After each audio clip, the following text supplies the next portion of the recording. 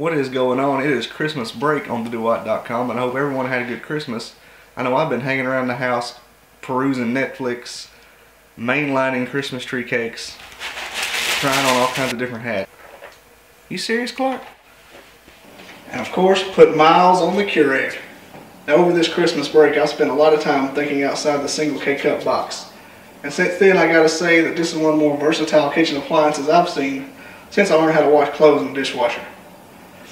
I mean, yeah, you can spend a lot of time trying every one of the K-Cups they make, and there are hundreds of them. There's even herbal tea for some reason, but who the heck drinks herbal tea? I'm a dude.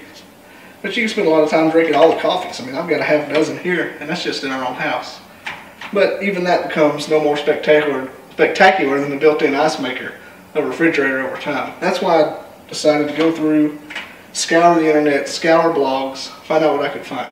And from my own experimenting over the weekend and scouring the internet and the blogs, I found out just what this thing has under the hood, a lot of the tips and tricks and the life hacks, and not all of them involve coffee. First one, simplest one I think, is the you can just make your own. With this, you insert it, you put your coffee in this filter, you put it back, you scoop it, put your coffee. You have to have a big can of coffee like the old people use, back in the day. Put a couple tablespoons in here, lock it up. Just gotta pop this bad boy out. Back in, cup in, boom, you're good. And it makes just like a regular K-Cup maker. And you can do it a couple of times. It comes out, put the regular one back in, throw K-Cup in there, close it like normal. That's probably the simplest one. I think everyone should have this attachment for it, just in case you do run out of cups one day. You've always got, you got a backup. You got some decent coffee to make. You don't have to worry about going to McDonald's or something and getting a cup from there. Now, during some of my online searches, I noticed that there's a lot of hate and discontent toward the Keurig and the K-Cup, because a lot of people think these K-Cups take up a lot of waste because they're only good for one-time use. And that's just wrong. During my experimenting, I discovered that you could use either one of these settings, small, medium, or large, up to 3 times per cup. Now that, mostly with a dark and medium roast. I don't know about a light roast, but we mostly keep the dark and medium because light's just, might as well be drinking water at that point. Now I mentioned the small, medium, and the large setting. The small setting on the K-Cup is between 2/3 of a cup and 3/4 of a cup, depending, I don't know what makes a difference, but it fluctuates just a little bit. Maybe it's just depending on the steam that comes off of it. Medium setting is a cup, and the large setting is 1 1/3 cup. Now with that knowledge, you can do a lot of stuff. Now you don't have to use just the grandpa's old coffee mug anymore, even though it's still a good go-to on the weekends. And through the week, I go to this 24-ounce Turvis tumbler. Now it will hold 2 larges, but I usually go for a large and a small just to keep from spilling. It'll come up to about right there on it, and it won't spill out of the cup holder or anything. And I can generally, if I'm home on a weekend, I can refill that thing twice, or get 2 fillings out of it, not 3 times, because that's stretching the cup a little too much, and it ends up too weak for me. But that same concept is also good for the big thermoses some guys carry on the job, construction workers. And I carry this one deer hunting a lot, or used to. And it will hold 2 larges in a small. Now I could probably squeeze 3 larges in it. 3 larges in it, but lid would be able to shut. And I could refill that one once. Second time would be a little bit weaker because it's stretching it a little bit thin, but you'd still get it out of it. Now, when I first started trying to use the bigger cups, the tumbler, and the thermos, the question came up, how do I get the bigger cups up underneath it? Well, this little thing comes out, and the turbos will fit under it just fine. It'll wedge it, but you can get the thing in there, put them in there twice. You have to take it out each time to start it back, and that's how that works. Most of the bigger cups will fit under there if you take the catch cup out of there. But as for the thermos, It's not gonna fit. That's not gonna fit at all, see? Not even. So with a thermos, you gotta get Grandpa's old coffee mug back out, fill it up, and once it's full, you'll pour it in as it goes. It shouldn't spill if you do it over the sink. If it does, oh well. But that's how that works. I know some of you are watching that thinking, well, it's all good and dandy, but how am I gonna get this giant cup underneath it? Most of them will fit. If they don't, just transfer it. Now you frou-frou coffee shop, Starbucks folks, and I love this. They make a cafe vanilla, cafe caramel, cafe mocha K-cup that tastes just like what you get in the coffee shops. And you can make them by themselves in an individual cup. But I discovered if you take a regular cup of just a medium coffee, throw it in there under large, get a bigger cup or a large cup in it, take it out, put the vanilla mocha caramel in it, and run that through under small.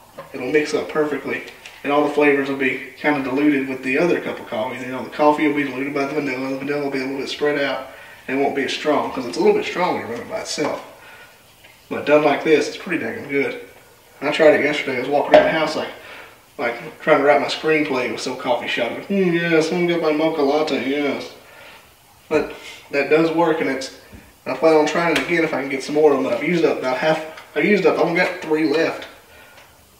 After, not counting what I just used. I've only got 2 left now. I have to go get another box after this is over. So, hope you're happy. I've wasted all my coffee trying to do this. Now I'm stepping outside the conventional coffee box right now. Got some Swiss Miss hot chocolate,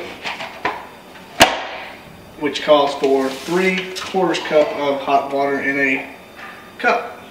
And it just so happens, as we discussed before, that the small button is right around 3/4 cup hot water. What we're going to do, tear the bag, pour it into this, into the cup, and into this. I pour it into the cup, run the small hot water, so it only takes a second. And once it comes out,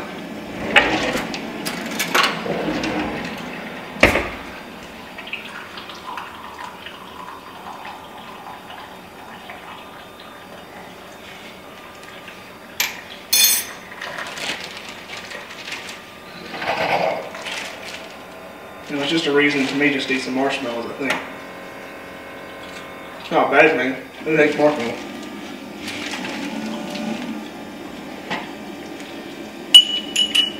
And of course you stir it. Don't take much. When it poured, it mixed in there a lot. Stir. Handful of mallows.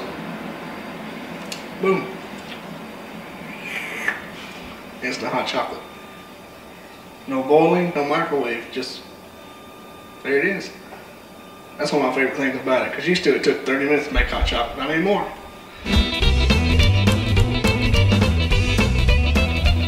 Now you know how they say necessity is the mother of invention?